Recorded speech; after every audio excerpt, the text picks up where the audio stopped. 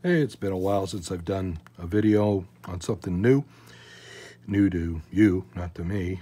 Though I don't do this very often. I have a client who wanted me to cut a bite plate pocket and put a bite plate in a mouthpiece that doesn't have one. This is a Fat Boy Guardala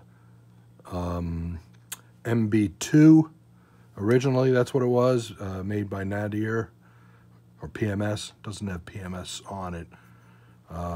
But anyhow, he wanted this converted from a Michael Brecker 2 to a Michael Brecker 1, and while I had it, put in a bite pocket and a bite plate. So this used to look like this. This is a woodwind and brasswind Michael Brecker 2.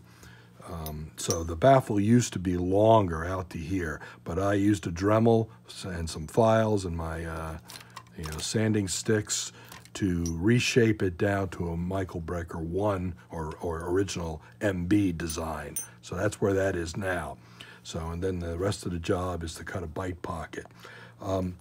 Yeah, like I said, I don't do much of these. I've done it a few times and I'm set up for it, but it takes a lot of brain power for me to try to do this without messing up the mouthpiece. For instance, years ago, I practiced on this blank, and I would oops, and the outside would get a little bump on the perimeter, and then I just kept making it bigger and bigger. Then it gets so big that it wasn't a pocket on the edges because of the curve of this shape. It broke through. So then I had to go a little deeper on the outside just so that I had an edge here in case I ever do finish this and put a bite plate material in there, which I didn't do. But now, this is pretty thin. This gauge is what I use, a thickness gauge, to make sure that things are okay. So let me try to 0. It's got a mind of its own. It's very sensitive, so. Oh, it's changing modes. I'm not hitting the 0, that's why. Okay, it's getting in inches, and this is a 0. Okay, and if I go there, the thinnest part looks like this groove is a little lower than the other. We're down to about 30 thousandths or so right at the end. How thick is 30 thousandths? That's a 32nd of an inch. So if I open that up, that's about it. So we do have some material there, but if ever I finished this mouthpiece and started working on shaping the baffle, I risked breaking through there. And in fact, here's another practice piece I did where I was doing pretty much the same thing, and I went way too deep on the outside groove, and it broke through. So, if you only have a bite pocket job to do, I'd recommend sending it to maybe Arnold Montgomery or somebody who does mouthpiece manufacturing and is set up to really do this efficiently. But I will take a shot at it if you want me to do it as part of another job. So I do have a fixture that I use to clamp the mouthpiece in. This was made for me by a friend, Laurie Waldron, and you put the mouthpiece in this fixture, you protect it with some pieces of cardboard or whatever material makes sense to you. Do that here. These are the contact points. Okay, then it clamps up. It's got jack screws on the sides that move this plate in. So you clamp that up snug. This just makes it easier to hold into the clamp on either your milling machine, or in my case, I'm using a drill press with a kind of like a milling attachment or XY slide. So.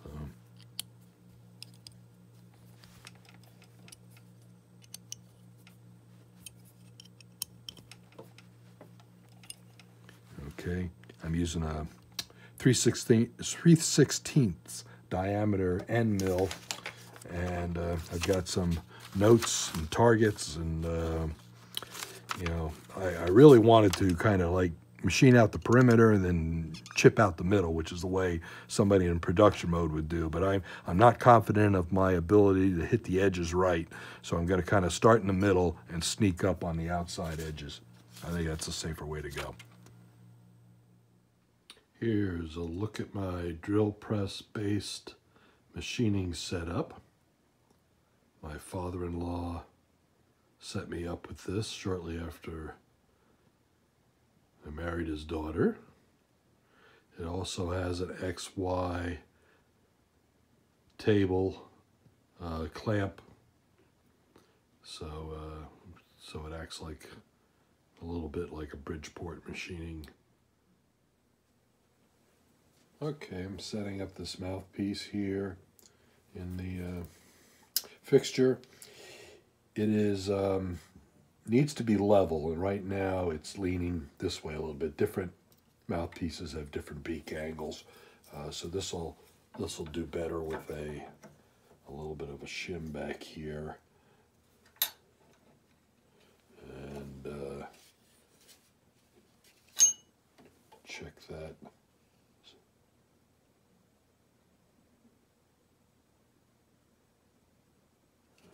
Maybe close to maybe it.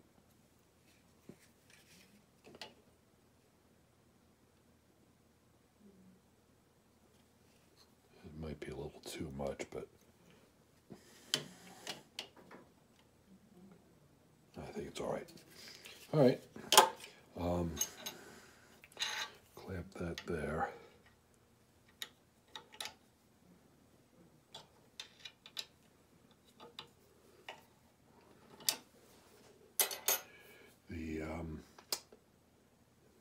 Okay, so this will, I'm gonna, center it up somewhere in the middle.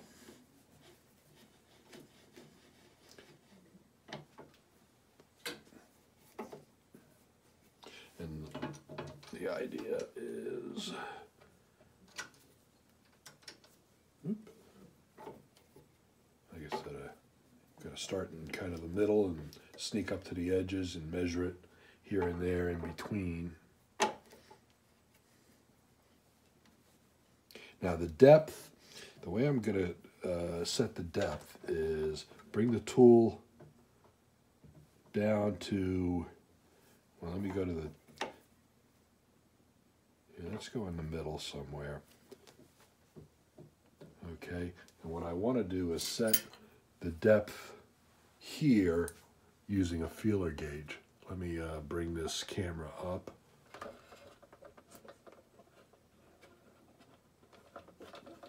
So right here, maybe a little higher,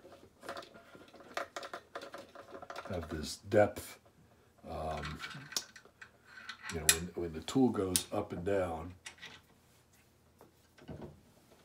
see, this has a stop on it right here.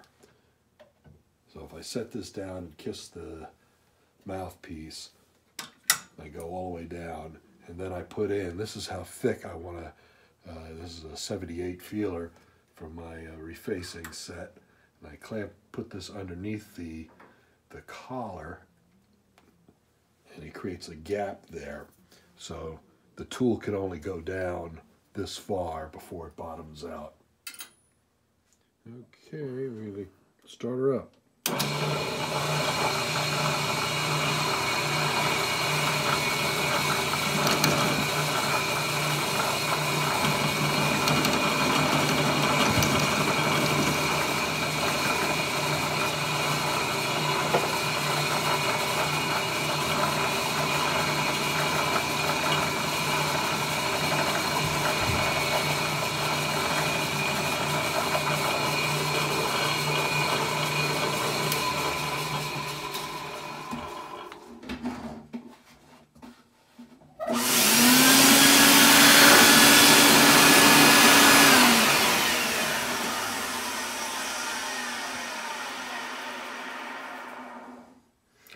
Okay, that looks pretty good.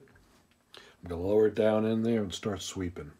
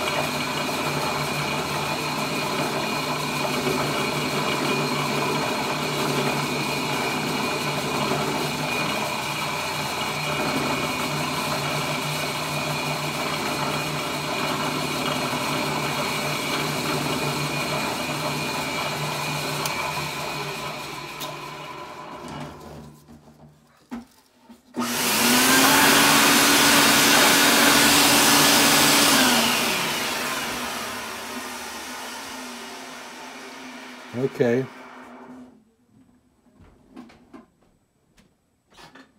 So far, so good. Haven't gone too far. Now, some of you may be wondering why I don't use these.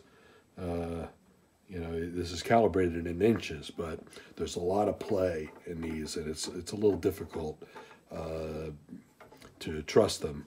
And the whole thing kind of shakes a little bit, even though my shaft is pretty good. The bearings are good here. This whole table does move a little bit.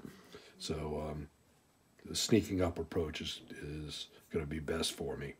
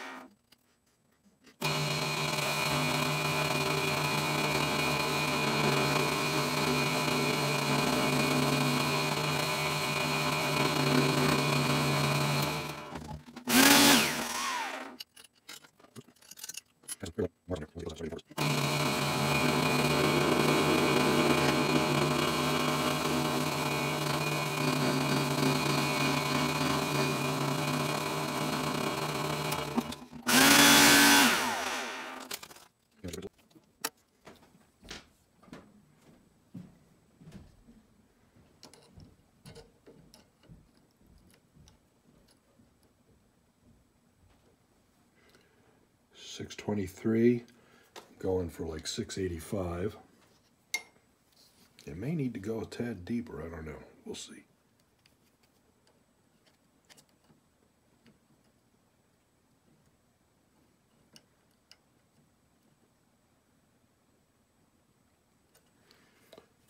I got 637. That's about on spec that way.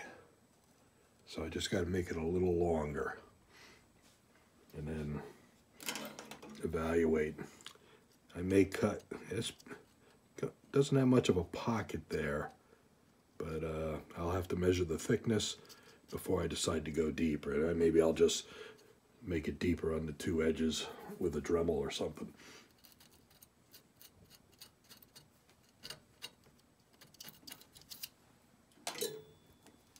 Yeah, it's got to go a little closer to the tip according to my mark there.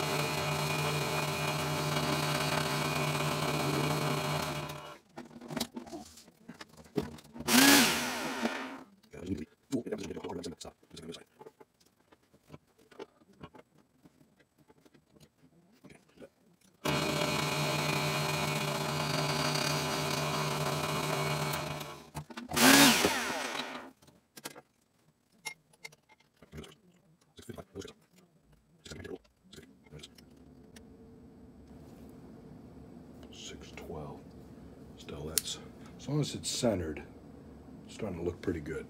So I'm going to leave that that way, take it to my workbench, see if I can work with that.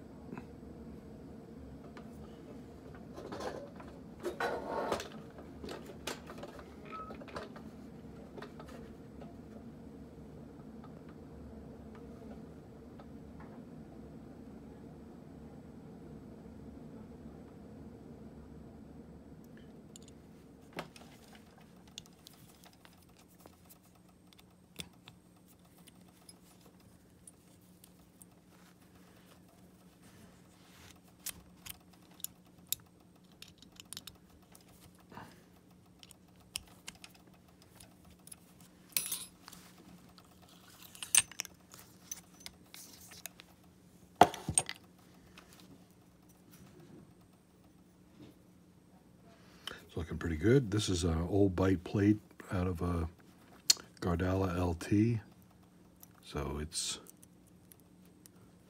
pretty close. The what else? Thickness wise, There's like plenty there. I probably could have gone deeper. 76, 77.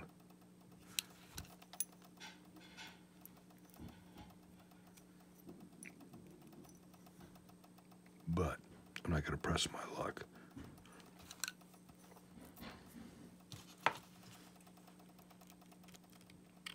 Actually, you see a little bit of silver plating kind of sticking up around the edges.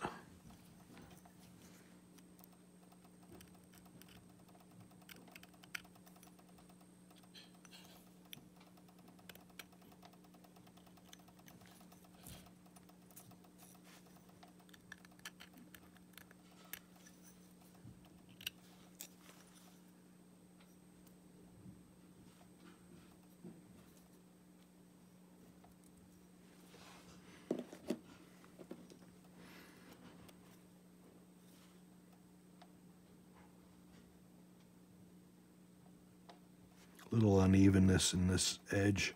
I'm going to go to the Dremel and clean it up a little more.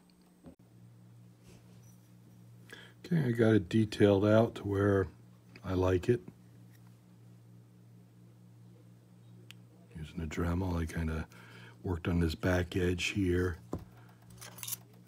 Back edge across here, rounded this corner, undercut the sides, or made the sides a little deeper. So, and the client wants a pink bite plate, so we'll move on to setting that and letting it cure overnight. Here's a look at the fume hood I built last month. It's a kitchen range hood that I purchased and then built a box around it.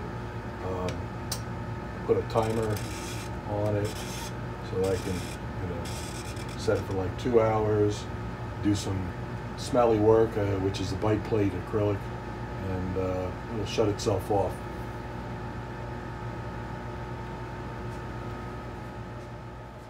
You can see that the exhaust is ducted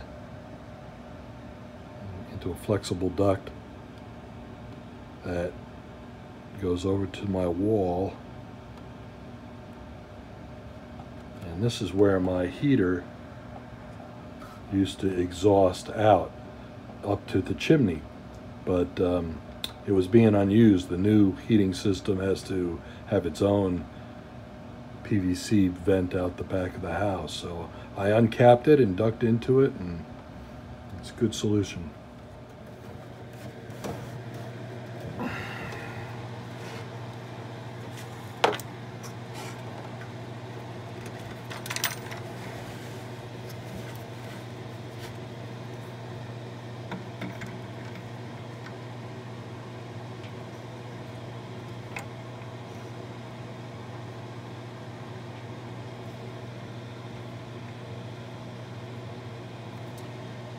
Okay, you got to get that about level. I like to mix the stuff right in the bite pocket. I have some of the genuine pink dental acrylic that Dave Guardala had. They don't make this anymore. They make others that are similar. I have a monomer here. Let's see, I should get a brush that's in decent shape.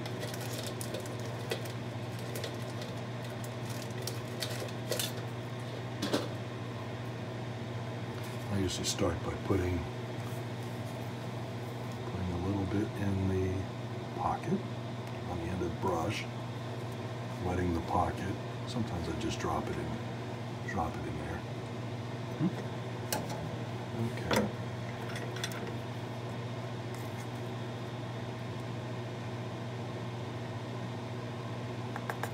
Sometimes it gets clumpy.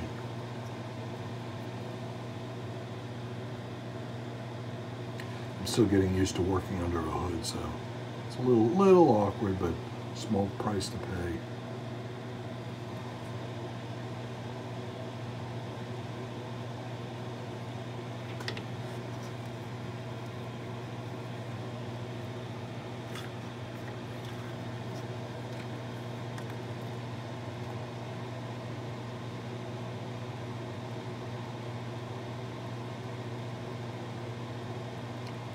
it's art to try to mix in just the right amount. It shrinks a little, and if it's too little, you got to do it again. If it's too much, you got a lot of finishing work. So.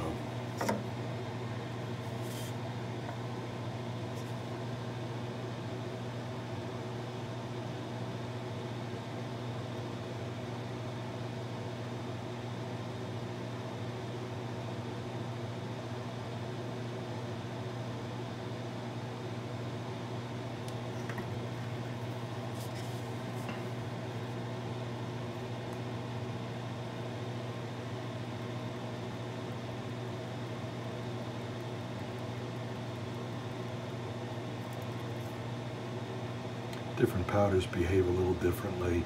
Some get kind of this gooey, snotty texture, but this pink stuff's actually pretty easy to work with.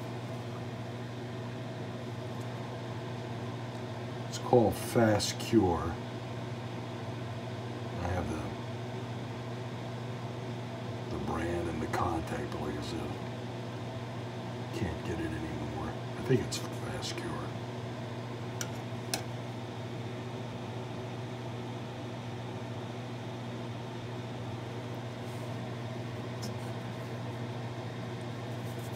Do some cleanup, otherwise it'll make your brush too stiff the next time you try to use it. You gotta buy brushes.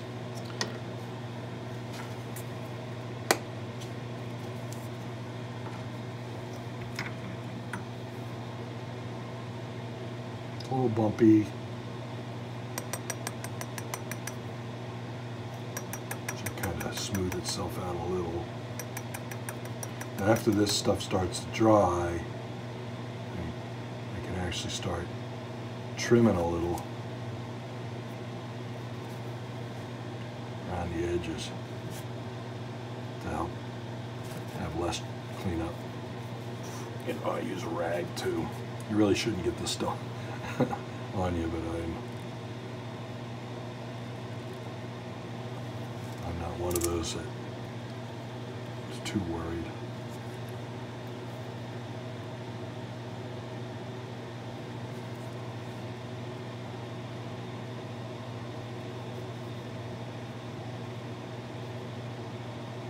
You know, if it's bare brass, you don't have to be so picky, but if you're trying to protect the finish, you really don't want to be sanding the metal, you know, a lot.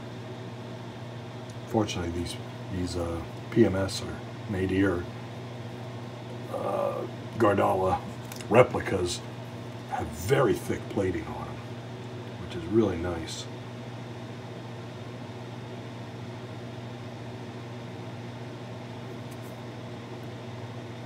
In fact, someone did some light refacing work on this one. I didn't even break through the plating except near the tip rail. It wasn't me, but it's a nice job. Now, one other thing you could do is you can actually, if you get a feel for this material, you can come back in like a certain amount of time, let's say 20, 22 minutes might be it, and then you can actually smooth it out because it starts to set, but it's still malleable. This might be a little low right across the front, so if I can smooth it out, I can push some in that direction. Other than that, I'm going to have to scuff it up and put another layer on it.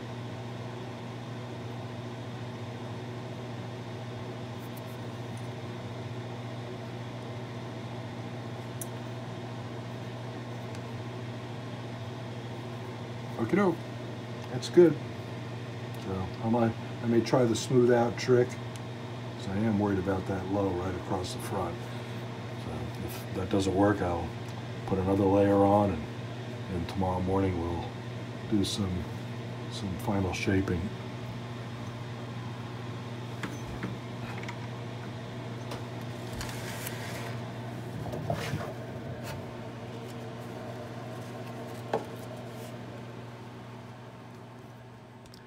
Okay, next day, masked it off, doing some smoothing, work my way down from some coarse to finer sandpapers.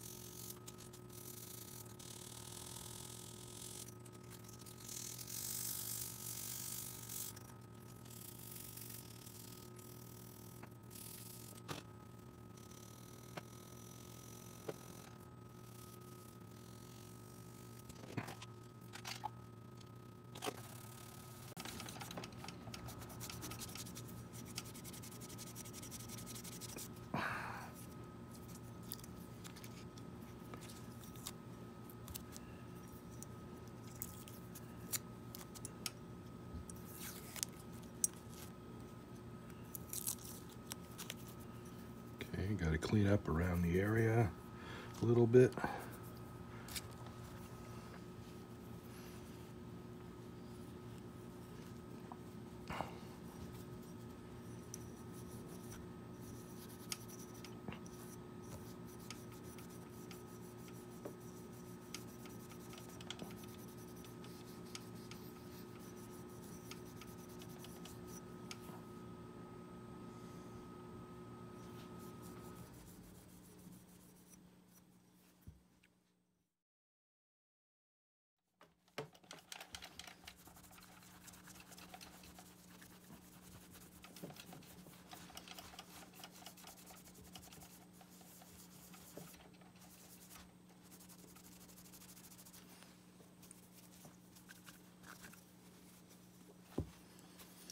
Okay.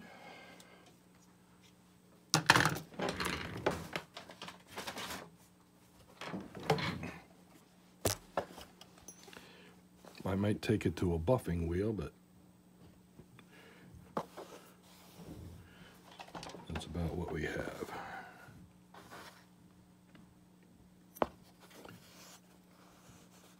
Is it perfect? Eh, not quite perfect.